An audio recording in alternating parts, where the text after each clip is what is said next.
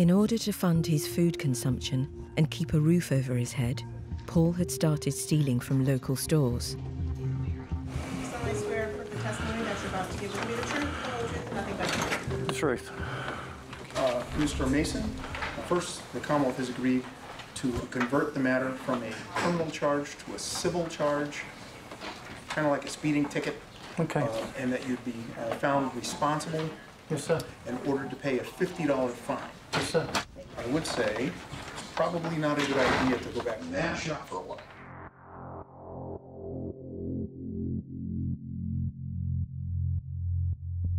But the very next day,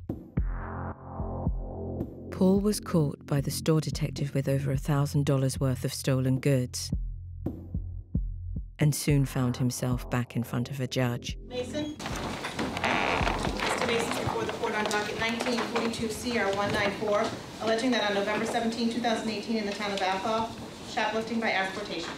So you can either represent yourself or you can hire your own attorney at your own expense. What would you like to? I have a friend who could represent me. No, has to be an attorney. Oh, okay. I'll represent myself then. All right. Paul was fined $250 by the court.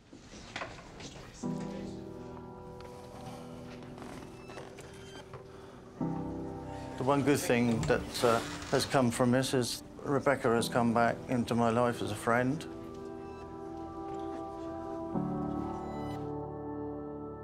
Frankly, I feel responsible for Paul. I mean, he's here in the United States essentially because of me. I only ever wanted the best for Paul. And if the best for him now is just to go back to the UK, then I believe that it is at this point, then I want to help with that. Because he can't continue like this.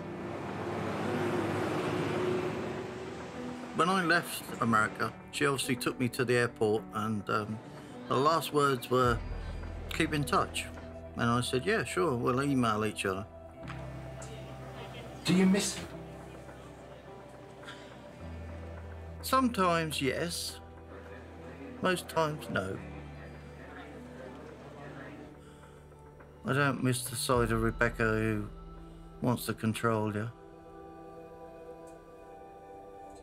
Do you think about your personal, intimate side of the relationship? The intimacy between you? I don't want to talk about that.